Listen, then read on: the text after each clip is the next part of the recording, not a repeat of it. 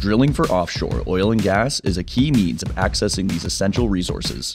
The environments surrounding drilling structures are among the harshest on Earth.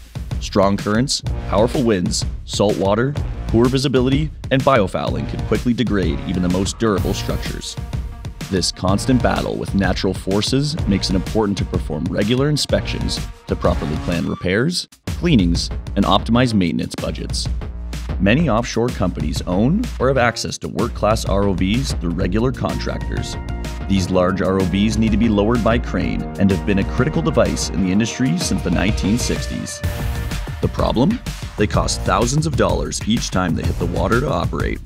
Underwater inspections of anchor lines, moorings, pilings, ballast tanks, and more can be performed easier and cheaper with a solo deployable ROV.